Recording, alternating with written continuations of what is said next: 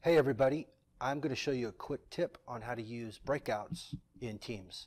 Breakouts, Teams wasn't really designed to do breakouts, but there is a way to kind of simulate a couple breakout meetings, and that's what I'm going to show you how to do.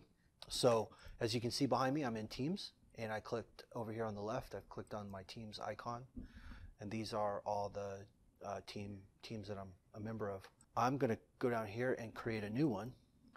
And so this is what you would do if you wanted to do something like this. I'm going to go private, by the way. Sorry, I skipped ahead. I'm going to go private, so I get to choose who's inside here. And I'm going to call it Breakout. Breakouts. You'll name it whatever you want, whatever makes sense for your team name. And then that's creating, and now I'll be able to invite people. I'm not going to. I don't have anyone to invite. I don't have any friends. So I'm going to skip this. But you would invite the people that needed to be involved in your breakout meetings. So now you can see I have this team, and I already have a general channel. So underneath the team are channels. If I click on these three little Epsom salt dots, I think they're called. I'm gonna I'm sorry, Epsom salt. I don't know where that came from. I don't know what they're called. I'm going to add a channel. Man, that just destroyed me. I can't even think now. I'm going to call this one, so I'm going to create a channel for each breakout. So I'm going to call this breakout 1 to be creative and maybe give it some context. Maybe this is pillar 1. And I want to make sure I check mark this. Automatically show this channel in everyone's list so that they see it.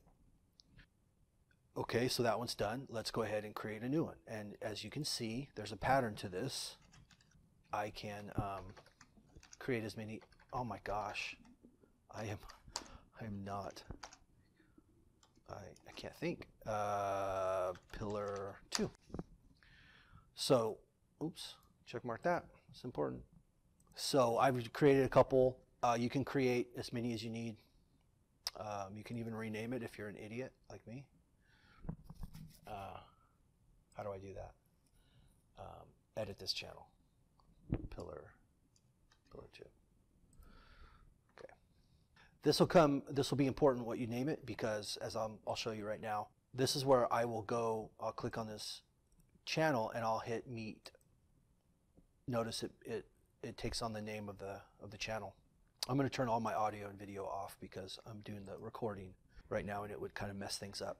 So as I start this meeting, everybody in that team, as you're familiar with Teams, will see this and be able to join. If I jump into here and do the same thing, pillar 2, turn my audio off, join. You can again have a bunch of these running as little breakout rooms, and then people that need to can jump into whichever pillar meeting that they need to. Now you as the moderator can have all of these open at once, and you can jump in and out of them.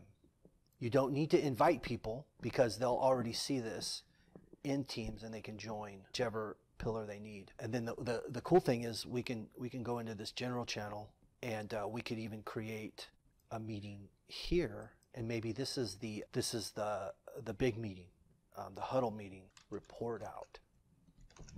We'll call it report out. And again, everyone can jump in this whenever they need to, or whenever you want them to. You can I almost said you can slack them. Idiot. You can go into pillar 1 and just say, 5 minutes left before report out, right? So you can do that. Or you could just go into pillar 1, hit resume. That means, because you were on hold, not them, but you were, and say, hey guys, you guys got 5 minutes left.